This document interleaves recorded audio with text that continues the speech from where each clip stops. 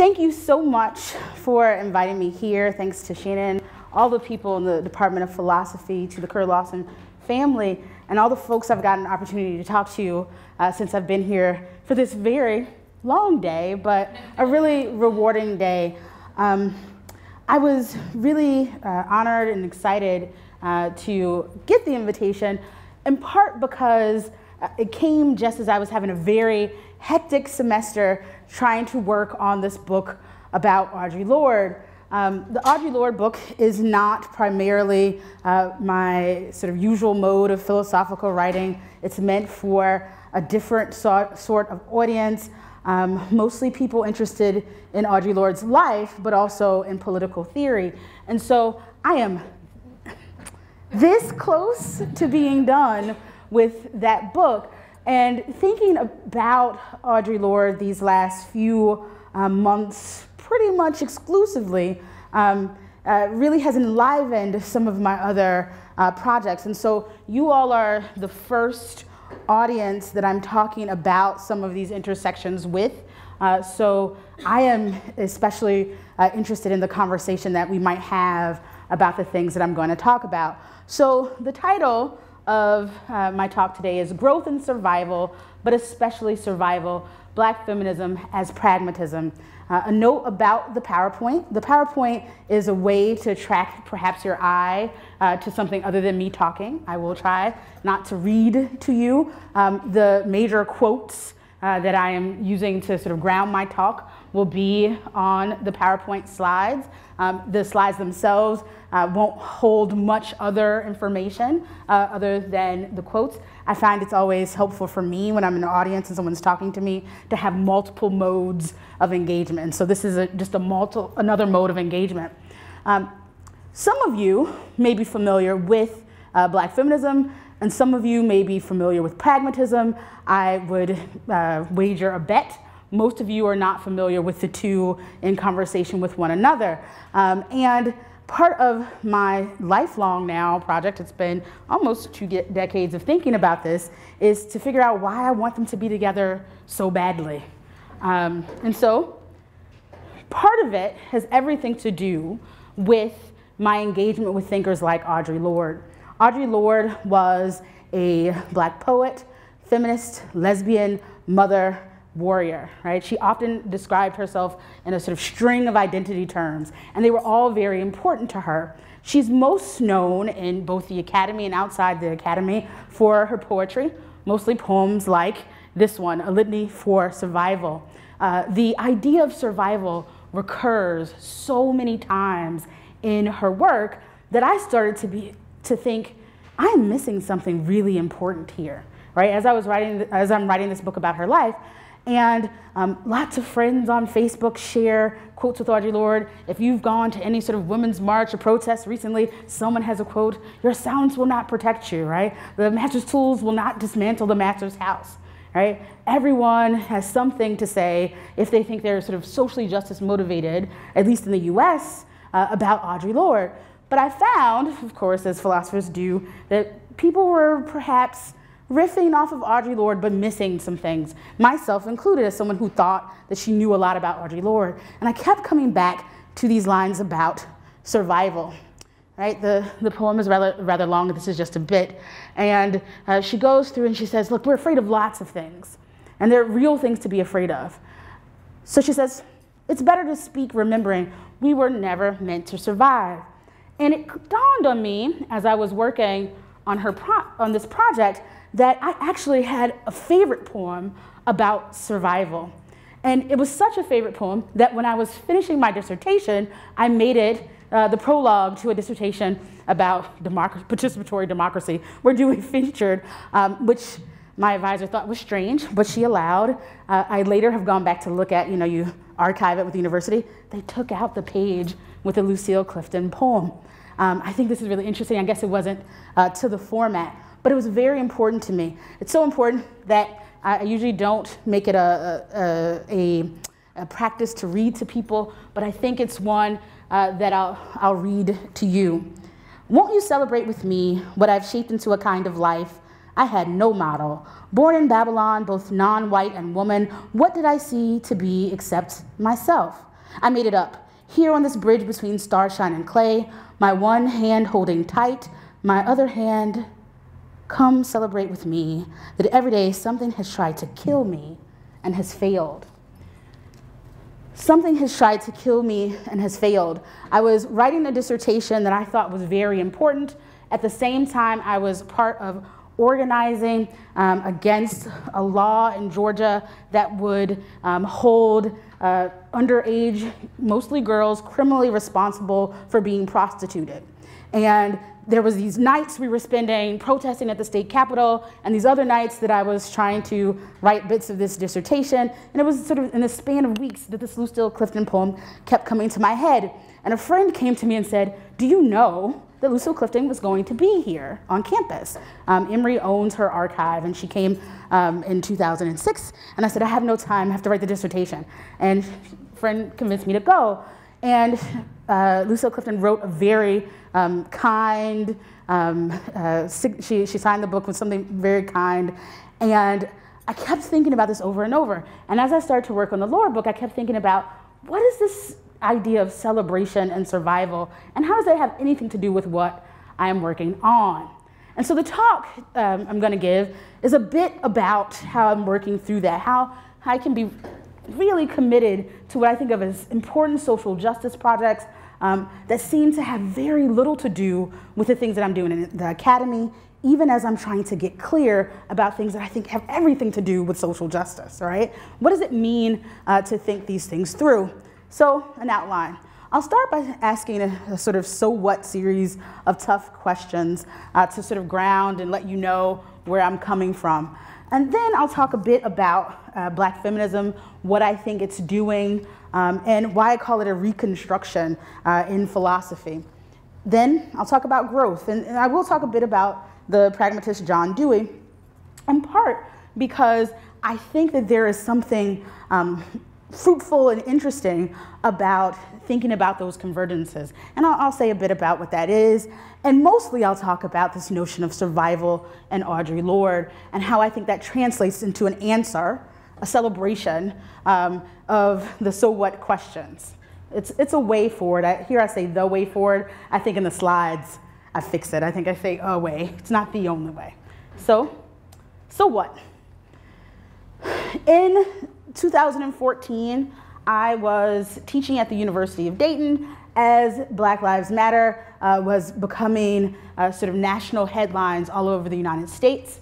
This was particularly pressing in Ohio, which saw quite a few, I think, really public and newsworthy cases of the militarization of the police leading to the death of Black people, right? Including Tamir Rice and John Crawford III. And I had students who were up in arms. What are we supposed to do?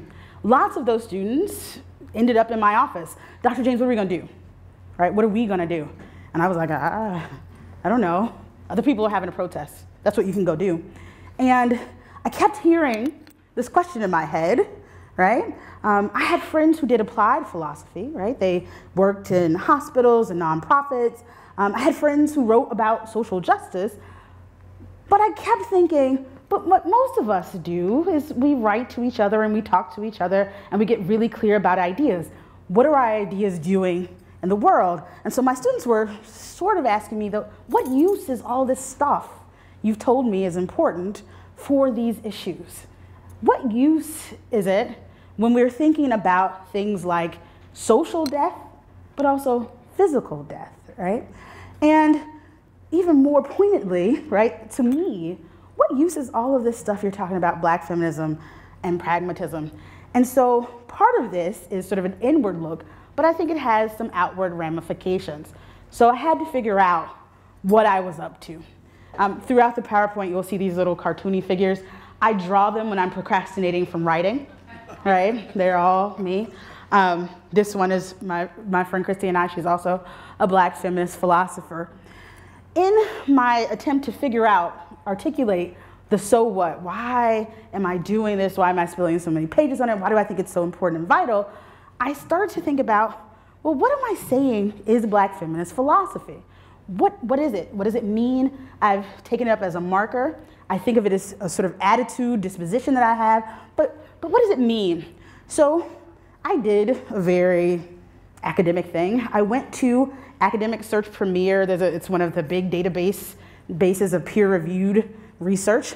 And I put in the string, Black feminist philosophy. So here's the point where there's some audience interaction.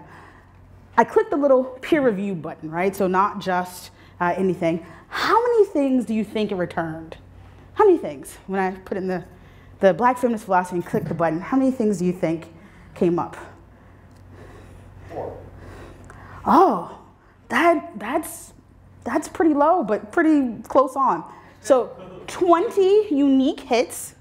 Of those, after looking, 3 of them, I don't think anyone would think of it as Black feminist philosophy. I'm not sure how that became the string of key terms. Of the 17 that were left, myself and Christy account for about half of those citations. You laugh. And about half of those citations. And I know personally each and every person who counts in the rest. So then I did a wider string of searches. So black feminism and philosophy. And then I went searching for some things I knew were out there that were both Black feminist and, say, written by philosophers. And what I realized is there were sort of 3 types of Black feminist philosophy going on in professional philosophy. The first was discovery or recovery projects. And this happens in feminist philosophy more widely, right? People had gone into the past and said, you know what, women we're thinking about these things too. Let's add them in. Let's make them important, legitimate to the field. I have done some of that work. Some of those check boxes in the database are work that I've done on people like Anna Julia Cooper, right? Writing a paper on Cooper with William James now makes her sort of in part of the philosophy peer-reviewed thing. There are lots.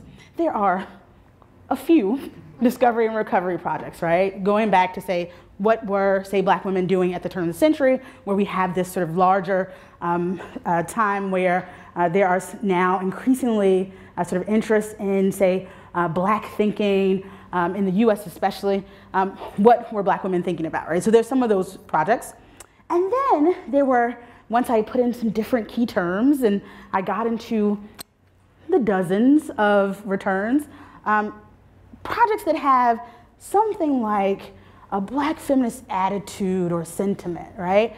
In those projects, you get someone who maybe drops the name. Audre Lorde gets dropped a lot. Philosophers really like to talk about not using the master's tools. I would dare say some of them need to reread the essay that it comes from. But so there's the sprinkle in effect, right? I'm talking about some social justice issue. I want to say it is inclusive. I want to say I have multiple sources. I'm really sort of still just talking about Rawls, but here's some bell hooks, right? There are quite a few of those. I'm also guilty. I got some of those, right? Or guilty or I've done it, right? It describes me. But there are actually very few what I've been calling generative projects. Projects that center not just Black women as historical figures or sort of the spice in our philosophy celery soup, but projects that say, you know what would it be to think about these issues, these questions, and come from a point of view that didn't make the Black feminist perspective additional. And so in some ways, I think of this as a reconstruction. Conversations I've had with Christy about this have been really helpful because we find ourselves doing similar projects, but from very different subfields, right? All of those different fields of philosophy you mentioned before. She's an epistemologist. I'm a pragmatist of all things. And what I also found in looking in that very small few names of people who do something like a centering project around Black feminism and philosophy is that we have very small audiences that can understand sort of the sort of different strands of what we do. Chrissy and I are great friends, but she is interested in analytic philosophy, right? I don't do analytic philosophy, especially not epistemology. I'm like a really bad Jamesian, right? You know, meaning and truth. Yeah, what's it for, right? What does it accomplish? And that doesn't quite go in our current era for epistemology. And so I wanted to figure out why was I really comfortable with the first two types of projects, even though I said what I wanted to be doing was the generative project? And so I started to think about what would it be to talk about Black feminism and pragmatism in a way that both built an audience, right? So I've come here to talk to people who have some familiarity with, say, pragmatism, but also to think about not just building the audience, but doing some different work with Black feminism in philosophy, of all things. And so the first thing I had to get clear about was, well, what did I mean by Black feminism? There are Black feminisms, right? Lots of different ideas floating out there. This particular part of the Combahee River Collective statement has followed me on every office door I've ever had, even as a graduate student who was teaching. I let everyone know that I'm struggling against all of these oppressions, and I see my task, right, as doing that in analysis and practice. And it's gotten me in trouble just one time. When I first started the job I have, a student came to my door and said, "What does that mean?" And so we talked about it a bit, and he says, "I don't know. I feel like that's against sort of what the university is for." And so we had a really interesting conversation about why I didn't think that was the case. But recently, I've been starting to think, in part because of the Lord book, that my idea of Black feminism was sort of incomplete, like what the task was. And part of it was that I was concentrating really on having the right attitude, right? But not thinking about what, say, a methodology would be, what sorts of resources I could find in Black feminism to do the sort of philosophy I wanted to do, but also to answer some of those so what questions. And Audre Lorde has really helped me think about this, in part because if you read anything she's written about her own life, when she talks to people, when she talked to people in interviews, she reiterates over and over, I'm interested in survival and teaching. Survival and teaching. And she says, you know, when asked what she wants, you know, to teach her son, you know, she's this radical lesbian feminist, and someone says, you know, what do you want to teach your son? And she says, I want to teach him the same thing I want to teach my daughter. And she comes up with lots of things, and she says, how to survive, how to grow, and it's my job, right, to teach them that, how to survive and grow. And I said, oh, wait, this sounds like something for me to think through. So I started to think about my other commitments, right? James lets us know that, you know, pragmatism is lots of things. It's a method for some, a theory of truth, an attitude, and I think increasingly in professional philosophy, it's a type of tradition or canon, right? People know what you mean when you say pragmatism, even if you might mean lots of different things. They can give you a list of the guys, right, who are the pragmatists. And so I said, what about my attitude? Pragmatism calls to me. And part of that was what I have now come to see as these convergences between Dewey's project and Audre Lorde's project. John Dewey famously, right, was, for people outside of philosophy, a champion of education, right? And he thought education was what we needed in the United States especially, so that people could become civic-minded, socially responsible, and that so society could improve, right? He was really committed to this idea that people could, right, be given better conditions so that they could grow. Right? And we're going to get back to growth in a second. And part of that had everything to do with this idea of, you know, being able to control, right, to achieve certain sorts of ends. And Dewey had his own ideals, right? He was also a philosopher of democracy. He had grand hopes of sort of the social experiments that could lead us to having a more democratic society. Sometimes I read Audre Lorde, and she sounds a lot like John Dewey, which would freak some people out. I've talked to people about this, and they're like, look, Audre Lorde is too radical to sound like John Dewey. Don't do that. And I was like, okay, cool, but there are these convergences, and I'll talk a bit about perhaps some differences. And one of them, right, is about how she talks about teaching, right? And she says part of teaching is a way to be in control of events. And so I had to think about, what does she mean by control? Does she mean to be sort of dominating nature and the world? And I said, no, that rings wrong. So what does she mean? it always, right, comes back to, not always, I won't be that sort of strict in my interpretation, but she often couples it with this idea of survival, right? That we teach so that we can survive, that future generations that can survive. She also had a really interesting eco perspective that the world should survive. And part of that teaching is because we want to grow in ways that help us both understand the world, but also express ourselves in multiple different ways. Sounds a lot like Dewey, but with some, I think, some important nuances and differences.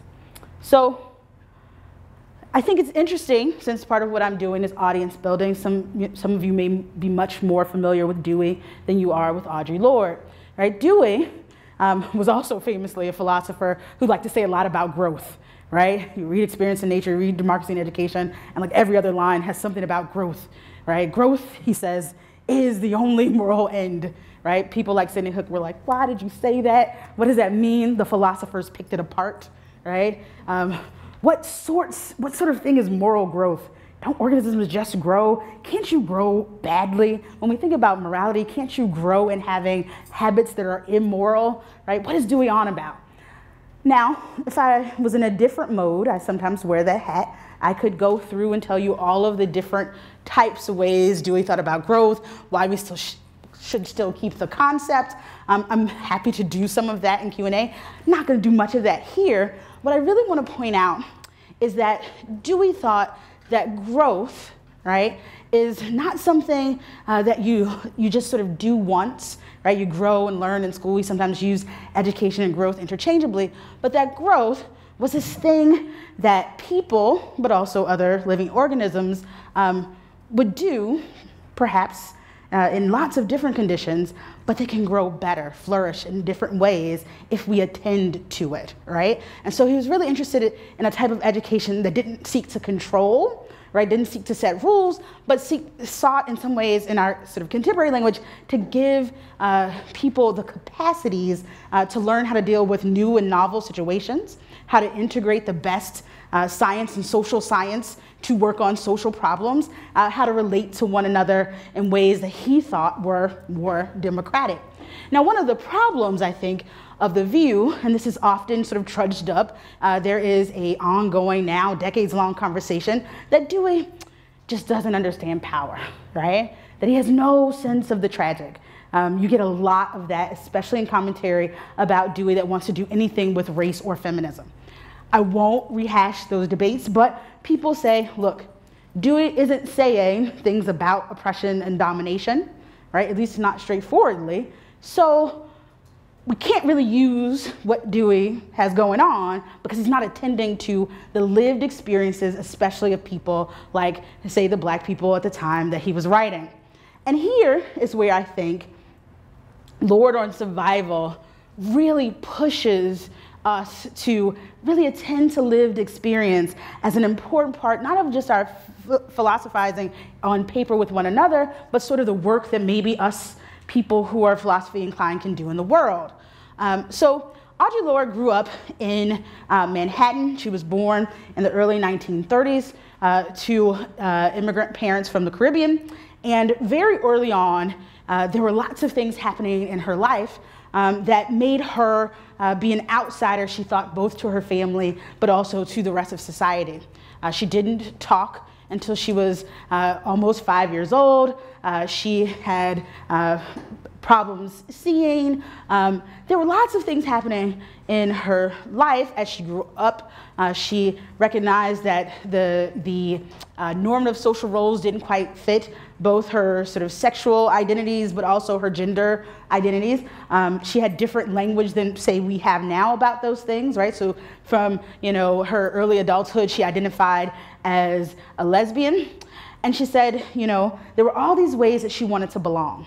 She had a family that I think she thinks, came to think, deeply cared about her, but wanted her to conform, to be normal, to be a good girl of a certain sort, and she couldn't quite do it, right? She was in a society where she ended up being a very precocious child who wanted to write poetry, but it was a society where she was one of few black students, definitely one of few students who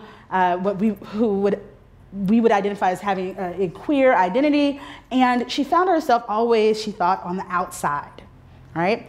And she said she looked at the world and she said, the thing about the outside is it sucked, right? It sucked to be on the outside. There were days and events and things that happened in her life that she thought she would not survive, right? Literally, destruction, death, right, are part of the things that she thought about what her life could have ended up as. But she also didn't want to be on the inside, right? The inside of the systems of oppression, the types of norms that were really constricting to the people around her.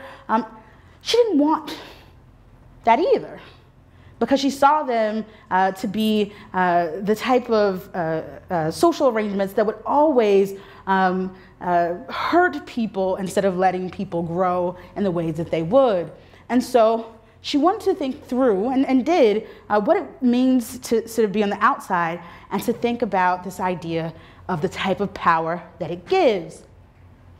And so one of the episodes of her life that she tells is that she was at home, and it's an old house, and at this point she had kids, and they were off somewhere, and it was during the middle of the day, and an old window fell on her hand, and her hand got stuck, right? And she couldn't get it out. And so she had to yell and yell and yell and hope that people would find her. And it took about 7 minutes, she says, for someone to come and find her. And during that experience, she said, the pain seemed unbearable, right? And she thought about all sorts of things that she could do to sort of fix it and what couldn't be done, mostly barring, taking her hand off some way. She had to suffer. And she said she learned something about pain. And that was, it was either going to change, right? Either it was going to alter itself, or it was going to stop, right? There would be some alleviation. Sometimes those are terminal alleviations. And this for her was really informative about what pain could mean for her living, right? That pain was a part of life, right? And that pain itself didn't have to be instructive in the sense of if you live through it, you'll be better, but rather it could be something that you could learn from, right? And that this idea was that she was really strong, but not strong in that sort of weird sense that I can conquer anything, but that she could survive lots of different things. And for her, this meant a couple of really important things, right? I'm keeping an eye on my time here. This idea that survival, right, it's not like hope. She was really worried about this idea of social hope, right? Dewey is often talked about as a philosopher of social hope. And so here's where there's some tensions. For Audre Lorde, she says, hope, in multiple places she says it in poetry, but she also says it in some prose and in one interview, that hope is counter-revolutionary. And she says the reason why hope is counter-revolutionary is that it is a certain sort of blindness, and she uses that sort of ableist term, it's a different time, right? It's a certain way that we don't see something really important about living, right? And she says that it's a seduction of power. Powerful people tell you to be hopeful. Things will change in the future. If you can just wait, right? Or if you will just do this thing instead, then maybe, right, you can raise yourself up into the right class, right? And so in a conversation she has, someone asks her why she's so down on hope. And she says, hope is the type of thing that, one, anesthetizes us to pain, right? It says, oh, I hope that the pain will end, and therefore I'm supposed to feel better about it, right? I'm not supposed to stick with the pain, learn something about the pain, live through the pain. I'm supposed to always be hoping for the next, right? And she says the other thing is, hope is a tool of oppression. It tells certain people that, look, if you wait or if you do this right thing, then suddenly things will be better. And she says in this conversation. She says, this is what happens to poor whites, right? She says, the big society, this is a comment on capitalism, the big society says to them, look, here's the thing. You're not the lowest rung of society. And if you just bootstrap, you work hard, you do the right thing, you have hope, right? And the organization of society, things will be better, right? Audre Lorde had very little sort of patience for that. But what she did have patience for is something that I saw earlier in Lucille Clifton, right? This idea, right, of a celebration as a way forward, right? Audre Lorde, like some of the Black feminists that I trace as part of what I think I'm doing both in the academy but outside of the academy, was really interested in a couple of things. And one of them is this notion of the future, right? The future, not as set, not as an ideal that we're definitely going to meet, but this idea of imagining the world otherwise and living into the possibility of it while still surviving in the world as it is, right? It's not a flight of fancy. You don't say, what I really want is a great world, so I will turn away from the things that, you know, aren't good, but rather the thought of the future is really important, but also, right, that pain is not all there is. In our contemporary conversations, especially around issues of things like Black Lives Matter and Me Too, there's this often totalizing way that we think of suffering, right? That if we want to look at sort of gender and race and class, that all there is to it is just suffering, right? That we should get rid of those things because people suffer, right? Or that there isn't a way to fix society, right? Society, because say it's white supremacist or sexist, cannot be ameliorated, right? The pragmatists are wrong because these things are so entrenched in society, all there is the suffering, right? People like Audre Lorde will say that you're giving too much to the totality of all of those isms, right? That there are things about the lived experience of people who may be suffering, who may be oppressed, that not only are to be celebrated, but present for us a different way forward, all right? And so I started to think about, well, what does that mean? What is there to celebrate in such dire times, right? What does it mean that you can go to, like I said, any protest around and find, you know, Audre Lorde on a sign? So in the season where in the US we were having lots of women's marches since 2016, there have been quite a few. I went to 3 within a month, and a friend and I made a sort of game of counting how many times we saw something that referenced Audre Lorde at these things, right? So she's in some ways a poster girl for these protests. But one of the things that I started to think about was this notion of celebrations. And it seemed like the wrong word, right? I'm thinking about suffering. The so what was like, what are you supposed to do? And I am not at all usually considered an optimist. Remember, I'm with Audre Lorde about how hope goes. But one of the things that I realized that in the projects that I thought of as generative philosophy projects that I thought were really important was that I had, to go to the second bullet, really started to center the lived experience of the folks that I was interested in, some of them my folks, that had perhaps only arisen because of these conditions, but were not those conditions, right? The life worlds of folks that make beautiful both art and music, but also make structures and communities, right? That are perhaps where we should be looking for our ideals. I think of the collaborative ways that some of the folks that I've worked with in these more activist settings come up with ways that they are going to govern themselves, ways that they're going to make sure everyone has somewhere to sleep, to eat, ways that they're going to bail people out if folks go to jail, right? All of these community structures that when I look to, say, the philosophy, no one's saying, let's attend to these features of a community. What would a community be like? What would a structure be like if we had these sorts of experiences as the center of thinking about what we should and ought do, right? And that also has led me to be really involved and thinking of new ways to be involved in types of what I call community elaborations. Philosophers, at least the ones I know, sometimes come to social justice projects with lots of sharp tools, right? We'll say, don't say this, do say that, do this, don't do that.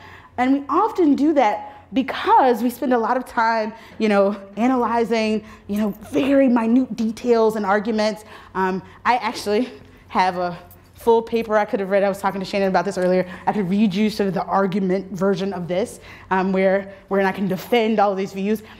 But in certain settings, what I found that does is it presumes, right, one, that we know best about what the aims of the action should be, but it also presumes that that is what we should be after, right? That we should be after precision and not things like survival, right? One of the things that Lord was really attending to was, given the sorts of social structures and pressures that people have, what are the sorts of lives that people can lead that would both change them, perhaps for the future, or at least participate in fighting against them, but also that would take very seriously individuals' desires, wants, aims to grow in ways that the society says it shouldn't, right?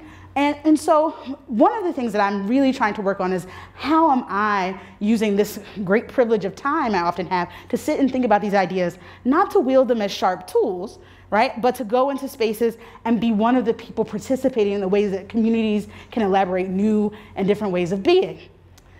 And the last point, and it is not a frivolous point, is a point about style. One of the things that keeps coming back as I try to think of answers to the so what question. I sort of flippantly said recently, and perhaps I would regret it if I was the sort of person that regrets, in a conference where someone was like, well, the right attitude right now is a sort of pessimism, right? That's one of the catchphrases in certain circles right now. And I said, we're really pessimistic at this, very nice hotel at this very nice conference, having these very nice conversations. And I was being sort of flippant, and I recognized that I perhaps was not putting my best foot forward. But one of the things that I really, want to work on for myself, but also perhaps invite you as an audience to think about, is this power that we give to all of sort of the death-dealing dealers without the celebration of the ways in which people have lived, right, and continue to live really robust and interesting lives. And style is important, right? Not just the way sort of we look and we dress. I'm not just talking about the aesthetic. I'm talking something about reorienting what we think we're doing when we are sort of participating in certain spaces. So for me, part of the way forward, right? What the use of something like a Black feminist pragmatism is it's entering in all sorts of conversations saying that there is something very positive, and not in a sort of simplistic way, about people, all sorts of people who have survived, and thinking through, what does it mean to talk about growing, right? Go ahead, Dewey, I like it. But also this idea of surviving.